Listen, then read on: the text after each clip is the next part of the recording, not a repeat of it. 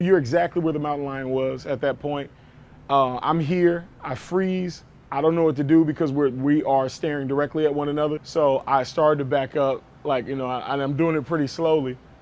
And at some point I just turn around and sidestep it up the steps, to try to move as quickly as I can so I don't try to get out of harm's way. So I'm at the door.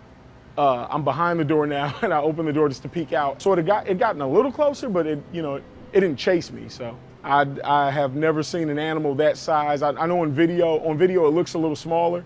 I've never seen an animal that size outside of a zoo, outside of the walls of a zoo. So like it's enough that it'll stick with me for a little bit. I went online and I looked up how to, I guess, what you should do if you encounter the animal.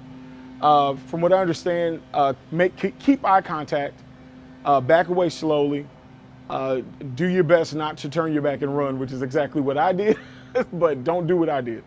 Yeah, so keep eye contact, back away slowly, and maintain a straight posture. You don't want to look like you're in mode. So be vigilant, keep your head on the swivel, and if you see something that looks like a large animal, stay away from it.